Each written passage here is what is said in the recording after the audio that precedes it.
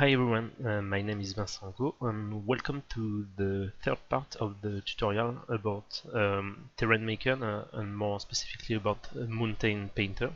So this is the part 3 of this tutorial, so in case you didn't see the previous one, I invite you to click on the link that should appear somewhere on the screen, I don't know where, or on the top right you should have a button that allows you to go directly to the playlist. So in the two first videos we have defined how to create a painter that allows you basically to use an SVG map to paint mountain wherever you want. And then we also define a shape that is a bit closer to a mountain because that's a bit the goal of this tutorial. In this one we are going, it should be the last one about how to tweak the shape of the mountain. The next video should be about how to paint it, how to add the snow on it. It's not, I won't exactly define how to make snow in the sense, I don't want to get this exact texture, but more how to apply it on the relief in a believable way. So if you have seen the two first one, you may have noticed that I removed some stuff that I did at the end because I had some artifacts on the mountain that I didn't like, so I'm going to use another technique that I found. So in case you have seen here, basically the mountain is just based on the shape is just based on one noise, which is this one. I did it by purpose because noise are quite costly to compute, so I wanted to limit it, the number. But of course, at some point you don't have the control you want. So what you can do actually is to look a bit what exactly is adding each noise or tiled noise. So to do that, what I did, what I'm going to try to find is where is the main shape, and it should be something close to here, because here, no, when I do this, once again it's shift and click. Yeah, here I would say that's what defines, if I look from far, the main shape of the mountain. So this is the most important one. The shapes after are of course really important, but that's where it starts to add some too sharp edges. And I could go here and diminish that, but then you would lose a bit of the fractal effect. So what you can do here actually is using another noise, and for this I will use the cloud, and I'm going to the cloud one, and I will do a small trick, which is actually what we can do is, if we are going to not to replace but to blend the new noise, this one, with the tiled one here. So how to do that? So what I'm going to put that here first at the end of the chain, and then what I'm going to do is going here, and basically what I will do, I will say, okay, let's use the blend modifier here. We are going to test. I'm going to test with you. So I plug it here, I plug it here, and here I change just that here, and you have something which is of course not good because I have to change the blending mode here. But if I put to overlay, see, I get something really interesting. Really, I have some shapes which are way more organic, because actually what it does, it really add the blend on each of these nodes, so it works quite well, and directly I have a mountain which is way more believable. Adding this noise allowed, because what we could have done also is to say, okay, you know what, I'm going to add just only this one, but you see, that's not what we want. At least that's not what I want. So it could interest in some case, but blending both of them is very interesting, because you still get the peaks, but this time they are blended with this noise. So So I'm quite satisfied with that. Now what we want to do is, as you see, the mountain is really raw, but from top to bottom, and generally that's something you want to get some control on, because you don't want that. You generally at the bottom it will be more smoother. So in order to do that, I'm going to go here. We are going to use this raw shape, and we're going to play a bit with it.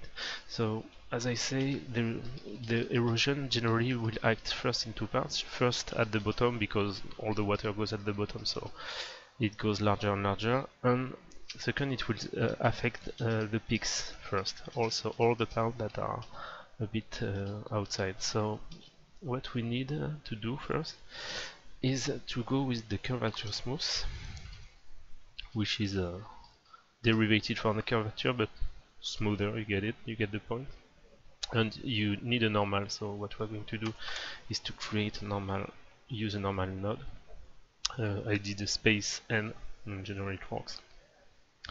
I'm going to push a bit the value to get some more interesting results, and I'm going to plug it here, and here you have something like that. So what we're going to do with that is put a level just to make sure we spread it properly, and we do an auto level, so you get something more contrasty.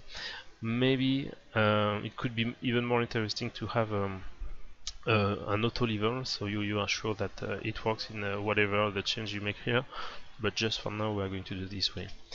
So how can we use that? So first, in order to see exactly where it affects, we are going to right now to create an output, a diffuse output. We didn't use one before because we wanted to focus on the 8 map, but here for just to see we are going to do that. So I applied it, but you have to do right click, view 3D output, and here you start to see where the things are occurring. So it takes all the peaks here and all the small one here. So we are going, what we'll do, we will tweak it a bit and we'll use it as a mask. So first what I want to do is invert it, because actually do we want to invert it, by the way? No, sorry, we don't want to invert it. But what we are going to do is to blend it with actually the height, because as we say, the higher the height is, the less the erosion will be apparent. So let's clean it a bit. So I do this and this, so we know this is our curvature map. We have our height map, so I'm going to use the blend again. So I'm going to blend this with the have some doubts, so I'm going to put a level and we'll see that I don't want like that.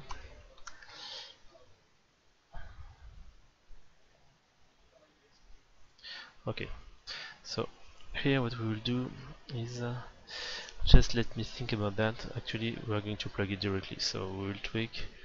Basically we want to make a mask that will keep the peaks at the bottom and also the value, but remove at the top.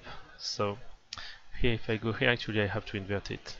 So we are sure this is the lower height that have the higher values. And now here I will use a blend add sub, if I'm not wrong. Yeah.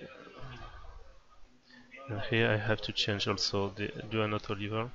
Okay, so that's something exactly what I want. So basically you see that the higher you are and the lower the mask will affect, and still when you get lower you see that it's really white where the peaks are. So that's exactly what we want. What we will just add is a level, yes, just to get some control, because for sure we won't have the perfect value directly.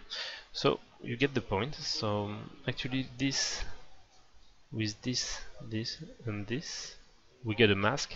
So what we'll do now is make a blurred version of the height map. So as we want to keep details, we're going to do a blur HQ. We are going to put to 3 maybe. So far it's too much, but we're going to tweak it. And now with the blend node, we are going, as we say that the white will be blurred, so we put the blurred value at the top, the regular height map at the bottom. We plug it, we just move all this stuff here, took shift, and here we go. So here, as you see, it's a bit too much. So first what we're going to do is adjust the level, so we make sure that the black, no, the other way, it's quite, you see, at the same time you see exactly what happens here. Okay, so it seems to be fine. So right now I'm going to put a uniform color, because if not we are going to be a bit lost and it will be hard to see what we want to do. So okay, so we have it. Right now it's quite fine. So just to give you an idea, and you even have the control with that. That's something that you will expose at the end, because you can decide, okay, do I want my mountain to be really rough or not? So you have a first control here, and you have a second control here, where you can define how smooth the mountain. Here, if you put too much, you see everything is smooth, so of course you don't want that. But after, you can find a nice value and something that makes sense for you. Maybe you don't want everything to be, so you can, same thing, if you push here it will be darker. Once again, it's just playing with the value, but once again, in your mask, the more your mask is white, the more it will smooth up the final result. So let's give us a nice, really nice shape. After, there is some other ways to play. For example, I've been asked if you can add some rocks on a cliff. In order to do that, what you can do is once again use a normal map, and either you can separate actually you can separate the levels to make sure. I'm going to, how can we do that? Let me check. Actually, you can use the face normal, facing normal, this one.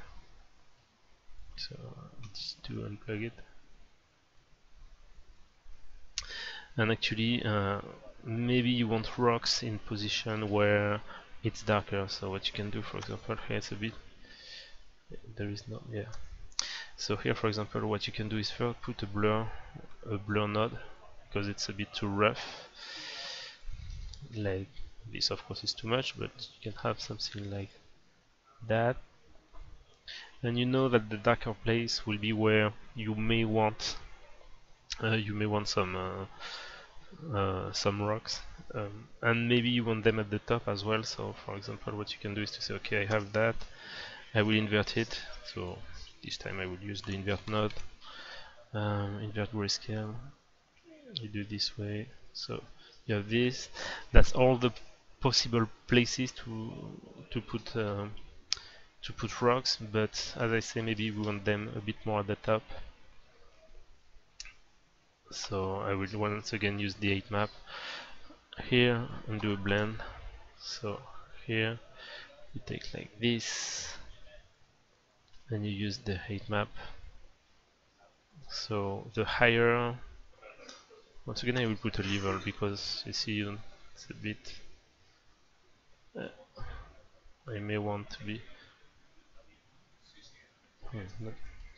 not this way. Let's, yeah, here I push a bit the white part, and here I don't want multiply, I don't want copy, I want something like multiply. So maybe that could be some interesting ways, and then after you can come either by making a rock yourself, or you just use this as a mask.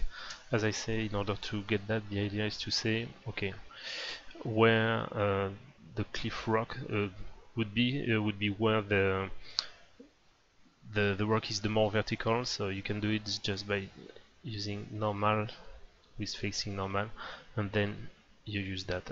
In my example, I don't really want to use it. So for this video, it's 15 minutes, it's fine. So I think you have quite a nice mountain right now, a shape which is believable. After, once again, I invite you to tweak it for you. Here I used this mask. Maybe you will find another one interesting. You can even add another one if you want more grainy mountain.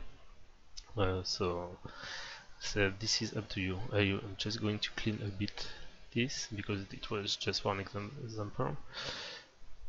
And here what I'm going to call this erosion. It's an easy erosion. It's not physically accurate, but it's convincing enough to work for what you want to do. So a small frame here, space, frame, erosion. Once again, don't forget to comment what you are doing, because after a while, if you open your graph 2 months later, you don't know what you were doing. So that's it for this one. In the next video, what I will do is to explain how to place the snow on the mountain, and how to place actually some texture depending of some parameters that you want. Maybe snow, grass, and some sand. So that's it. I hope you like this video, and see you in the next one.